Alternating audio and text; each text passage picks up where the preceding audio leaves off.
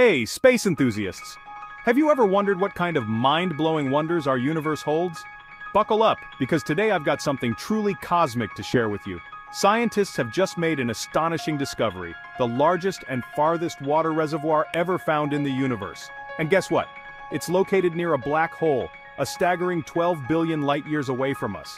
Imagine this, a gigantic cloud of water vapor, containing 140 trillion times the water found in all of Earth's oceans combined.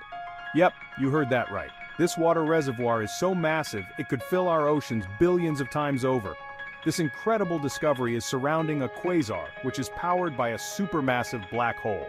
Now, quasars are some of the brightest objects in the universe, but they're also some of the most mysterious.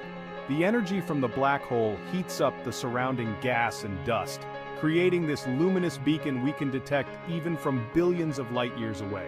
But how did scientists even detect this water? They used some of the most advanced telescopes on Earth, like the Herschel Space Observatory and the Keck Observatory in Hawaii. These powerful instruments can pick up the faintest signals of water vapor in space, even from such an incredible distance. This discovery not only blows our minds, but also gives us a glimpse into the early universe. The black hole and its surrounding water reservoir date back to when the universe was just 1.6 billion years old. That's like looking back in time to when the universe was a baby. So what does this mean for our understanding of the cosmos? Well, it challenges our theories about how black holes and galaxies evolved in the early universe. It opens up new questions and possibilities for future research. In the end, discoveries like this remind us just how vast and mysterious our universe truly is. Who knows what other cosmic wonders are waiting to be uncovered?